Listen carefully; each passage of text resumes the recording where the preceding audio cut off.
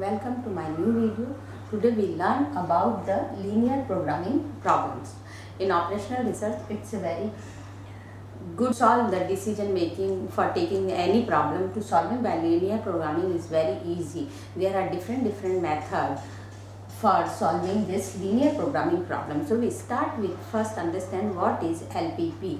What is linear programming problem? LPP is the most versatile, powerful and useful techniques for making decisions. It solves broad range of problems comes in our daily life like business, government, hospital, libraries, etc. So what are the properties of LPP? For when we making or we construct a LPP problem or linear programming problem, we must follow these properties. First, the relationship between variable and constants must be linear. So always the relationship between variable and constant is a straight line, linear. It's not allow any curvy line. So relationship always be linear. The model must have an objective function. Objective function means what we need. We need maximize our things. So maximize problem. If we need minimize our thing, required minimize, then that is minimize problem. Third, the model must have an structural constants. So these are structural constants with help to solve this LPP, and when we find these structural constants value, we put in our objective function, we will get the maximize result or maybe minimize result. Next, all the model must have non-negative, means our constants which we consider that x or y or whatever, they are greater than 0 or maybe 0. It's all are non-negative constant, because if they go for negative, the objective function doesn't mean. So always they are non-negative function. So let's see how to formulate any LPP problem. For example, a company manufactures two products X and Y, which requires the following resources, following machines. There are three machines, machine 1, machine 2, machine 3.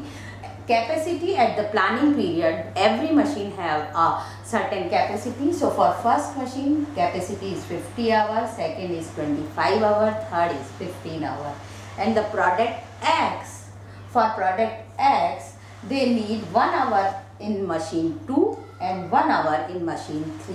And for product Y, they need 2 hours in M1, machine 1, 2 hours that product need M2, second machine, and 1 hour for final that need machine 3 for 1 hour. And the profit of both the product is, for X they will got $5, for Y they will got, in one item they will got per unit is $4. So these are the profit. Now how to maximize this profit, or we formulate this problem in LPP. That's why we can solve, and we need that how many product of X we produce and product of Y this company produce or this manufacturer produce, that he will get the maximum profit. That is called the LPP problem. So let's proceed how to see how to construct this problem. We have all the data. So for LPP, we just tabulate all the information. So our information is we have three machines in that factory, M1, M2, M3. We have to make two products X and Y, and the available hours are for machine 1 is 50, machine 2 is 25, machine 3 is 15. Product X needs 0 hour on M1 and here 1 hour in M2, 1 hour M3. Product Y need this, and profit per unit is $5, $4. Let's consider that manufacturer made X unit of product X and Y unit of product Y. So profit will be, because each X profit is $5, so 5 times X. Maximize our profit is maximum Z. This is the called objective function of LPP. And for Y unit $4, so 4 times Y. Our objective function become maximum Z equal to 5X plus 4Y. This objective function depends on the available machine hours. So for machine hours, we can construct the linear constants. So with the help of these linear constants, we can solve the value of x and y. Substitute here, we will get the maximized objective function. So how to construct the constants? That is like that. For machine 1 product, x needs 0 hour, y need 2 hour, and maximum hour is 50. So m1 is 0x plus 2y. It's always less than equal to 50 because machine 1 capacity is 50 hour. Then for machine 2, x plus 2y less than equal to 25. For machine 3, x plus y less than equal to 15. These are called linear constant. Relation between both variable are linear. And third most important condition is x and y always be equal to 0 or greater than 0. They will be non-negative. It means machine can, or the factory manufacturer can produce at least some amount of that thing. They don't go for the negative. So always these are positive. So this is called the formulation of LPP problem for maximization. Now I will show you one minimization problem for formulate. Another example for minimize the problem. What is the example? A patient consult a doctor to his checkup his ill health. Then doctor when examine, he suggests him that he need 2 vitamins to take daily. Vitamin is A and D, and the quantity he take daily is vitamin A he needs 40 units, vitamin D he needs 50 units. He have to take daily.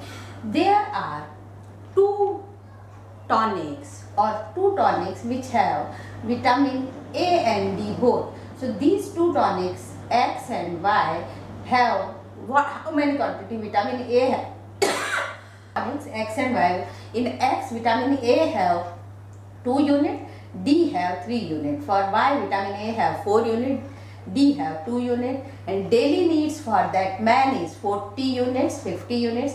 Cost per unit of that tonic is $5. For Y tonic is $3.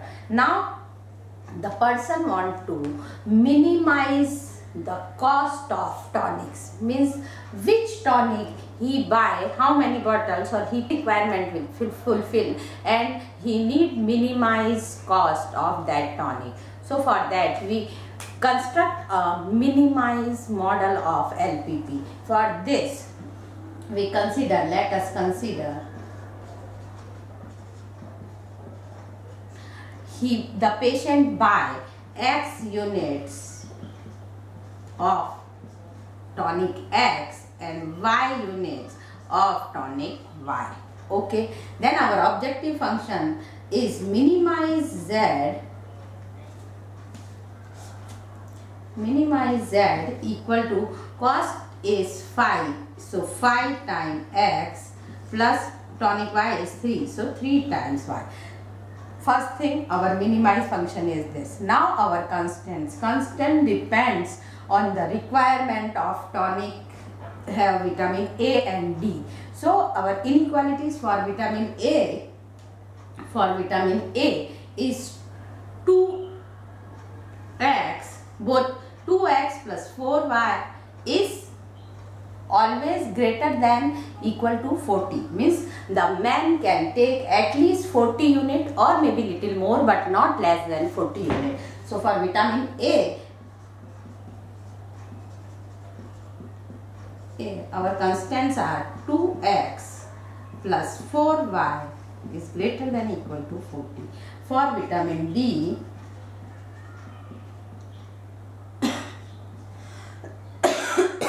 so 3x plus 2y is greater than equal to 50. So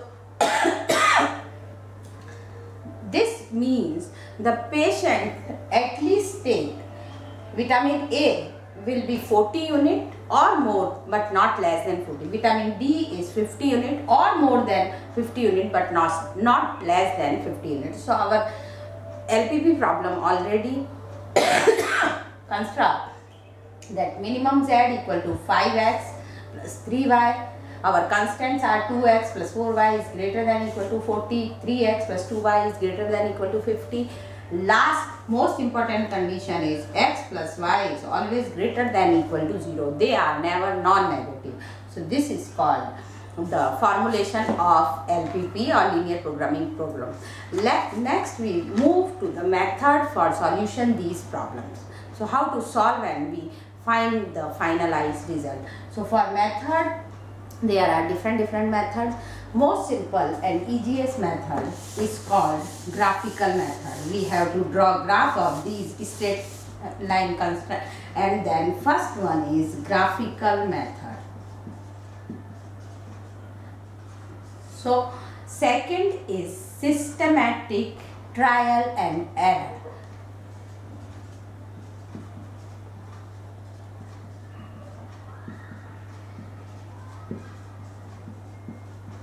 But for graphical, we need two variables x and y, not more than two, for construct the graph because it is needed.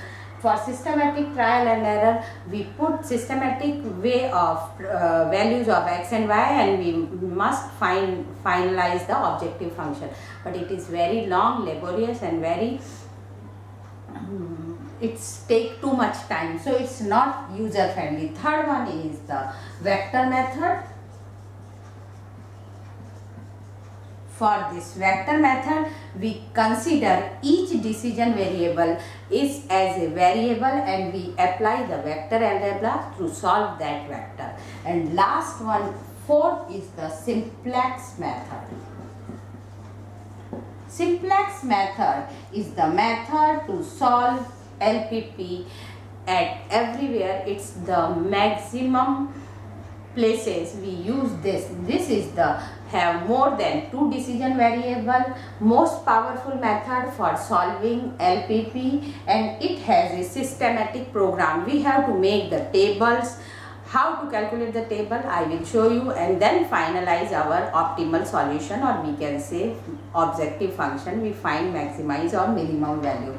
So we start with the method that is called graphical method. First I show you how to solve LPP with graphical method, then we move on the simplex method. That's all for today. In next lecture we will learn about graphical method. Thank you very much.